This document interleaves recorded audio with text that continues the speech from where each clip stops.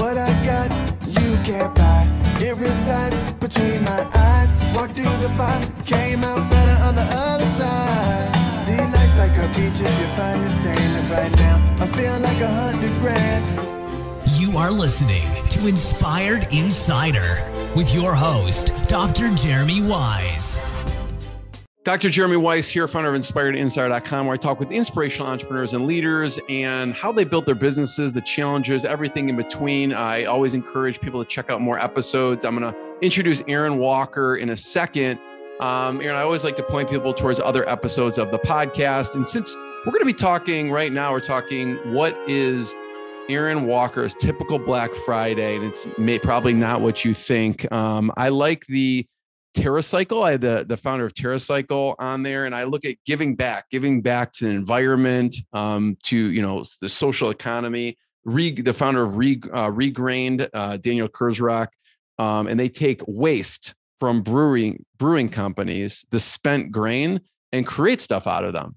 So check out that, many more. And the episode is brought to you by Rise 25. At Rise 25, we help B2B businesses launch and run podcasts. Really what we ultimately do, Aaron, is we help people give to and connect to their best relationships. So I look at podcasting as a way to give to my best relationships, profile them, the companies that they work with, what they do, their thought leadership, and tell the world what they do. So if you've thought about doing a podcast, I think Aaron's been on more podcasts than anyone I've known. But if you thought about doing one, you can go to rise25.com, email us. We've been doing it for over a decade. And so ask us any questions that you choose that you like. And Aaron Walker is a founder of View from the Top. You can go to viewfromthetop.com. Check out Iron Sharpens Iron Mastermind. He coaches business leaders with his over 35 plus years of entrepreneurship experience, 8 successful businesses. His companies include pawn shops that he started when he was 18, sold to Fortune 500 company called Cash America USA at 27 for 7 figures. And he also started a multi-million-dollar construction company, that and much more. Aaron, thanks for joining me. Jeremy, listen, man, when I found out you wanted me to do this, I went in and told my wife, because I've been on a 2-month sabbatical, and she hit the ceiling. She goes, man, I thought you wasn't working. I said, but anytime I get the chance to talk to Dr. Jeremy, I'm going to talk to Dr. Jeremy because I so love being on your show. You just always bring so much energy. You've always meant so much to me over the years. And when we started talking about the topic that we're going to talk about today, I said, you know what, that's not working. And so I want to go and do the interview. So thank you for having me as your guest. Awesome. Yeah. So we're on Black Friday right now. And so I want Aaron just to walk us through when we are texting back and forth. I go, we need to do an episode. We need to do an episode today on this. So walk me through your Black Friday.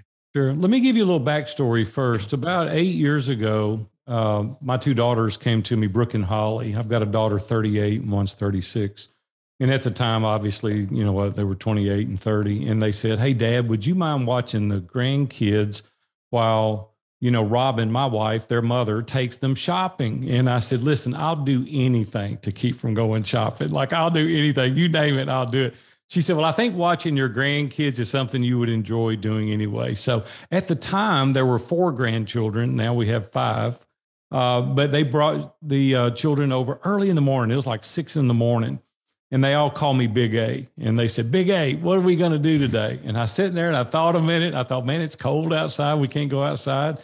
And I said, hey, you know what we're going to do? We're going to go today and do random acts of kindness. And they went, what is that? And I said, well, come on and I'll show you. Jeremy, I have to admit on the show, I was making it up on the fly. I was like, hey, we'll figure it out. So that's morphed into what we call Gratitude Day. And we do it every Black Friday, and we've been doing it for 8 years now. So I'll share with you what that looks like, and I'll tell you a little bit more about how it started in a few minutes. So what we do, Jeremy, is we think about other people, something that we should be doing every day anyway, right? But it's very intentional what we do. And what we started doing in the earlier days is that we would go to a restaurant, a local restaurant. It's a Waffle House. Many of you have eaten at the Waffle Houses down the interstate. And so we went in and we sat there and we said, hey, we want to anonymously pick up, the other checks here in the restaurant. And the waitress said, all of them? And I said, well, just give us that table, and that table, to start with. That's what we started doing. So we did that. And then they said, Big A, what are we going to do now? And so we would go to the nursing home. We went by Walmart. I have a quick question. Yeah. Do you stick around to see the reaction at all? No, no, I know part of it, it's anonymous, so you don't want them to know, but I'm curious if you occasionally over the years, people figure it out, because now we pick up the whole restaurant. We just say, hey, if they come in and we're here, we'll get their check. And a lot of people eventually kind of figured out, I'm sitting there with 5 grandkids, and, they're bringing me these stack of checks. And so some people figured out, and they come walking up and they'll say, hey, we want to thank you for breakfast. And we'll go, hey, thank you, but we're really trying to do this anonymously. But I'll go on and tell them what we're doing now that we're busted, right? I'll go ahead and tell them what we're doing. And it is amazing, Jeremy, at how the other people are so grateful. And they say, I'm going to go out and pay this forward. I'm going to go out and find somebody. Even last year when we were sitting there at the Waffle House, this guy was up there paying. And my oldest granddaughter, her name's Abby. Abby walked up to me and she said, hey, Big A, they're up there paying. And I said, oh, hold on. So I jumped up and I ran up to the register and I told the cashier, I said, hey, I've got his. And the guy goes, are you the guy that bought ours? And I said, what?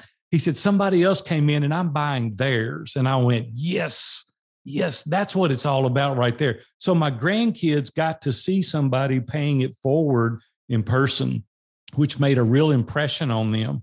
And since then, that's kind of morphed into others. And so I know I'm being a little sporadic here, but we'll jump around because no, that's perfect. Yeah. Tell you other stories and how things happen. But no, the intention is not to draw attention to ourselves.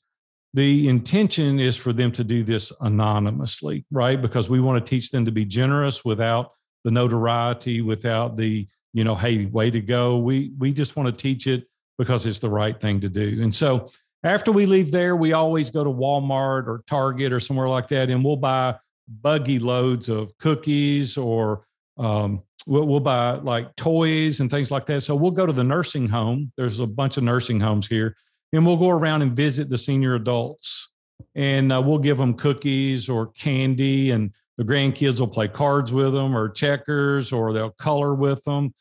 And over the years, they'll start weeks in advance and they'll write little letters to some of the senior adults. COVID kind of took that away this year, and last year we weren't able to go, but they'll color little pictures for them. And these people will hang it up in their rooms, at the nursing homes. And you're just building this rapport with these people. And then you go back year after year, they kind of get used to seeing them, and they, watch the grandkids grow up. And then these kids are seeing these senior adults, and they're getting a great appreciation for a lifestyle that they get an opportunity to live that a lot of people don't get to live. They just don't, they're bound in these nursing homes. They're in some housing situations that our grandkids are fortunate enough not to have to live in. And I want them to see, the way some people have to live.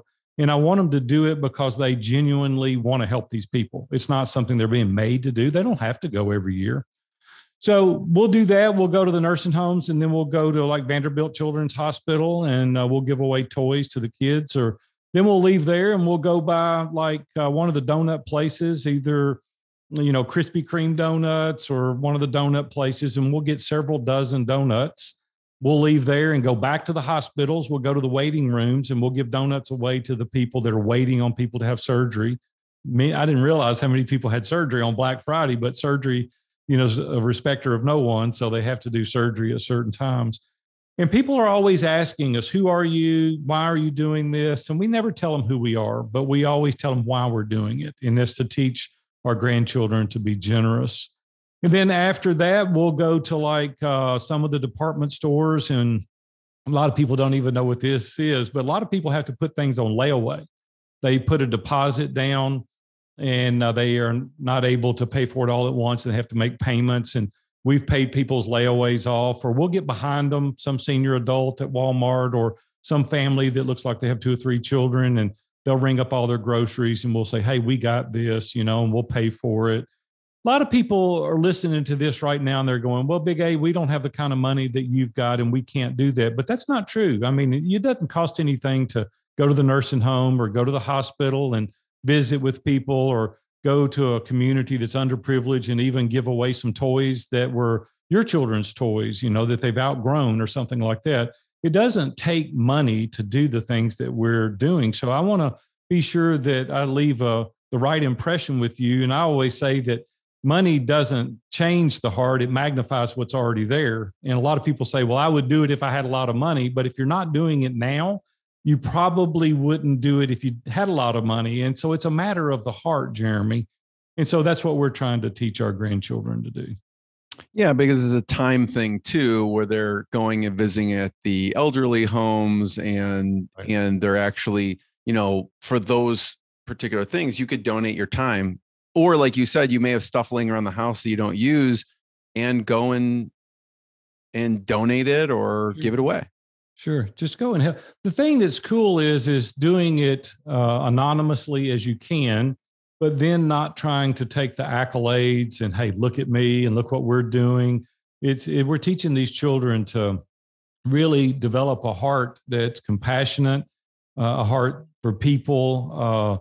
A lot of people listening to this right now are very wealthy, I'm sure, and they're able to do as much or more than we've done by far. But what's cool, Jeremy, is that, we lead Iron Sharpens Iron Mastermind, and we have about 150, 160 members in our mastermind groups. We have about 18 groups. And I started sharing this in the mastermind, and a lot of the people in there said, man, we never do anything with our kids like that. We never do anything with our grandkids like that. So it started a little bit of a movement because we're in about 6 or 7 different countries now. So people all over the world literally have taken this approach. And last year, one of our members said that he has 3 adult daughters and they have a couple of grandkids. He said they went to the bank and they got a whole strap of like $10 bills. He didn't tell me how much it was, but he stood at the drive-through window at Chick-fil-A, and every time somebody went through, he would pay for their meal. He said what he noticed was people circling the building, getting back in line, and then they were buying the person's meal in front of them. The person would go through. So it started this circular motion. He said, I would go to pay for somebody and say, no, you've already paid for ours. We're coming back through. We're paying for somebody else's. And so we've heard story after story like that of people doing things. And then there was this one guy said he went to a restaurant. He kind of took our cue on the restaurant. And he said he went in and he bought a couple of tables, and somebody in the restaurant got word of what he did, and he bought everybody else's dinner in the restaurant. And so it's contagious. And so the point is that once you get this thing started and you start encouraging other people, like Jeremy, you texted me earlier, really nice Thanksgiving message, and said, hey, Big A, what are you doing today? My family and I have been out doing some things, and I explained to you what we're doing. And you said, man, that would be so cool to even do that with my kids. I would love to do something like that. And then you invited me to tell a little bit more about it. That's what I'm talking about. Once we get to doing things like this and you share it, not to boast, and I'm not doing this to boast at all. I'm doing this to encourage other people to do it. It's just so gratifying for yourself. And then it starts kind of a movement. But now we've got, I don't know, Jeremy, how many people literally all over the world practicing Gratitude Day each and every year. Yeah, and what I love about that is it's just sometimes we just get, at least I get busy with my daily life, and it's just like when you hear that, it's just we should be doing that. It's not even coming to our head sometimes, myself included. So to hear it from you, it just brings it to the forefront, and it could be something simple. I know my friend Tony G. Whenever I'm on the phone with him, he's maybe going through the Starbucks drive-through. He'll just do it whenever, every single time he's through Starbucks drive-through, and he's like, oh yeah. And I'll just hear him say, hey, I'm pay for the 2 cars behind me or something. And it's, it could be $5 or $10, but it is a pay it forward situation where it just, if that happens to that person, they just want to pay it forward. And that trickle effect, positive trickle effect is huge. What happens, it's funny. I guess a lot of people pick Starbucks. We do that also every time I go there, and I'm there probably 2 or 3 times a week. Same way, always catching the person in front of me, or we'll do it at any fast food restaurant that we go to. We always pick up the car behind us or whatever it is. And the thing is when you do that, people look at you kind of funny, and they'll go like, why are you doing that? I said, man, I just want to bless you. He said, what do you mean? I said, I just want to bless you. And it starts an amazing conversation every single time. They'll say, man, where are you from? I was at the Starbucks in the Nashville airport the other day. I was traveling. and walked up and did that. And this guy goes, man, I love that bag you're carrying. I said, well, thank you. I appreciate that. So he went ahead and ordered. And I said, hey, I got you. And he goes, why? And I said, well, because I just want to. Well, we walked up and waited for our coffee, introduced me to his daughter, introduced me to his son. We started talking. He's a nurse at a hospital up in Chicago. And we talked. He was here in Nashville to do a wedding. And one thing led to another, and we exchanged business cards. It's just a cool way to meet people. And what does it cost you? $4, $5, $6, right? It's nothing. It's just always be mindful of the people that are around you. I'd love to hear any stories from your grandkids that you can remember how they reacted, or maybe something they did, or how it changed them. And I'll give you a second to think on that. But there's one of the people I know, Penny Cowden. Actually, she's a board member at the Pay It Forward Foundation, and I was talking to her a couple months ago, and in that the foundation. I said to Penny, I go, yeah, I saw the movie Pay It Forward. She's like, yeah, that's the same person who created that, movement and that script also created the Pay It Forward Foundation. It's one of my, favorite movies because of the concept of paying it forward. So, the grandkids, tell me a story from them. Yeah, I could tell you stories probably for hours. Just thinking of a couple. Last year, Aubrey is our middle grandchild. She's 13 years old. And last year we went out and we spend the entire day doing it for others, nothing for ourselves. They're always like, hey, Big A, can we go get some candy? No, today, this is not about you. Like everything's about everybody else. And they always know that, but the younger ones always try you, the ones that are 5, 6, 7 years old, they're always like, man, maybe if I just ask one more time. But you know how kids are. So last year, Aubrey was 12, and she came up to me after we got home. It was late in the afternoon. We got here to the house, and she walked up to me, and she hugged me, and she just stood there and hugged me. And I just stood there. Obviously, as a grandparent, you're just going to stand there as long as they want to hug you. And she looked up at me, and she said, Big A, this has been the happiest day of my life. And I looked at her, and I thought, what? She goes, just seeing all their faces. This has been the happiest day of my life.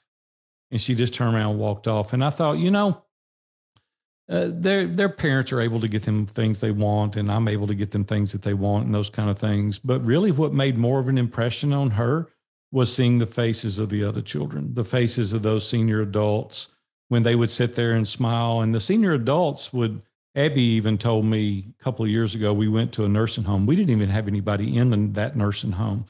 And she came up to me and she said, they were just so happy to see us. And I said, Abby, the truth is most senior adults at those nursing homes, they don't have many people to come and see them.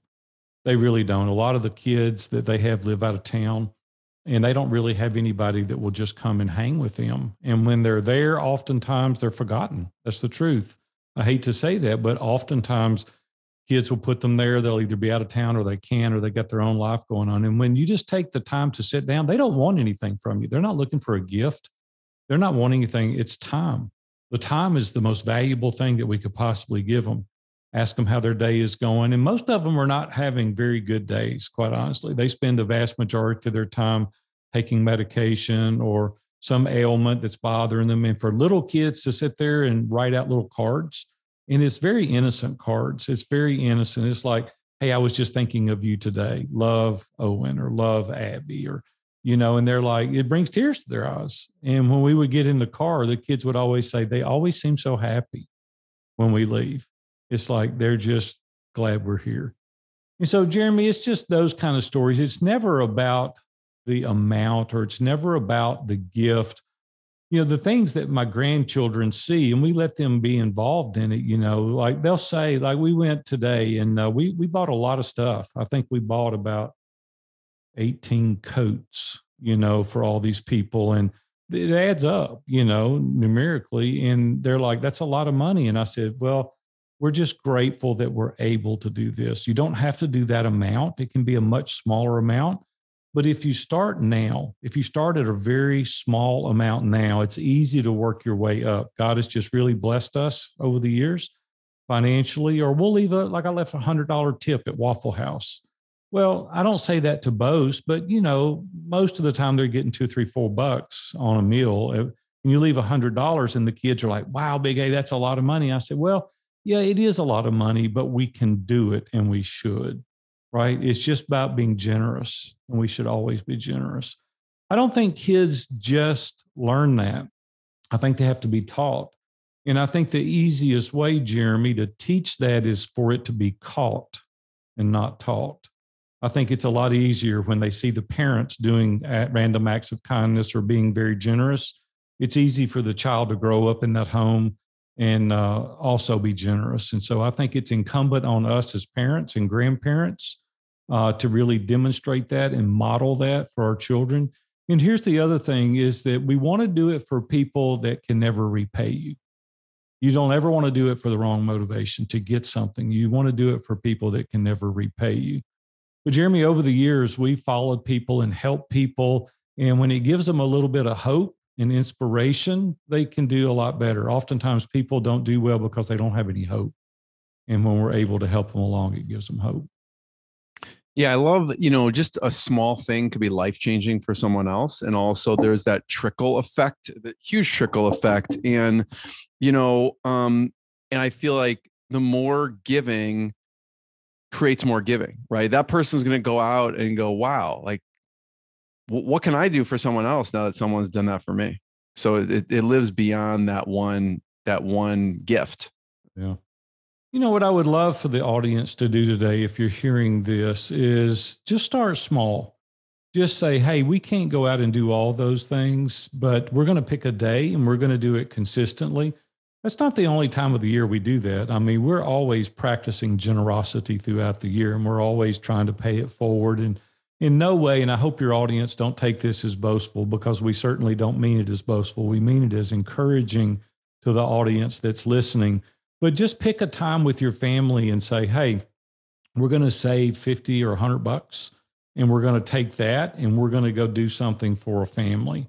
This year, primarily, we focused on one family. I don't know how long they've been in the U.S. They're Hispanic, and they don't speak any English at all. And we had a school teacher that located this family for us. And fortunately, I do speak Spanish, and so I was able to communicate with them once we got there. But there was a household of 7 children and 3 adults. And this house was probably 600 square feet total. And to, give everybody a coat and hat and a jersey, and then, a couple of other shirts and some warm clothes and some other things. One of the little girls just had a baby, and we bought a few cases of diapers and rattlers and outfits and gave them some money for groceries and things like that. And without even speaking English, the smile on their face and the way they were nodding and saying, gracias, muchas gracias. And I'm like, hey, listen, I'm just glad we're able to help you. And for our children to see that, and it gives them a feeling and an inspiration of they want to continue that. So that's my hope for your audience today, is maybe this is a bit of inspiration that you can start a tradition like this. If you want to call it Gratitude Day, you can do that. There's even some clips out there that you can go and see on YouTube, and there's just do hashtag Gratitude Day and go look and do the same. And let's start a movement. I mean, let's get this thing going and get it around the world. So yeah, Gratitude Day. Aaron, I want to be the first one to thank you. It is when I got that text from you, I was truly inspirational. And what else can we be doing always? What else can I be doing? What else can my family be doing? Whether it's time or money or whatever it is, just to give it forward, to pay it forward. And, I just want to thank you for taking time out of your Black Friday and your Giving Gratitude Day. Where else can people learn more about you? Where should we point them towards? Yeah, but if you want to know more, you can reach out to me at viewfromthetop.com. If you want to know more specifics or any way I can encourage you, feel free to reach out to my email. And I don't normally give that out, but Jeremy, you're a really sharp guy and you got a great audience, and I want to be able to help them. But just put an email out to me, Aaron at viewfromthetop.com.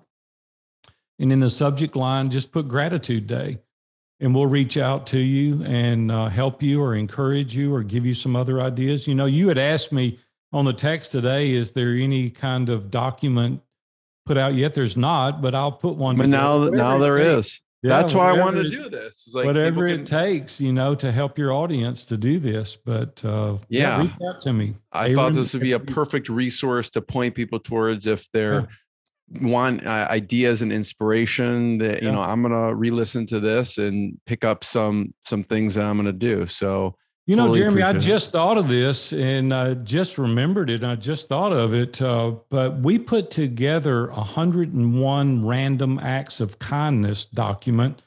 And if you'll email me at aaron@viewfromthetop.com, I'll send you that. And Jeremy, I'll send it to you as well. And you can get it out how would best help you if you want to do it on your show notes. I love it. Yeah, we'll put it out there. 101 random acts of kindness. And we'll get that to you. And it'll give you a lot of ways that you can go out and be generous. Love it. Thank you, Aaron. Everyone enjoy. And we'll see you on the other side. See you, buddy. Have a good one. What I got, you can't buy. It resides between my eyes. Walked through the fire, came out better on the other side.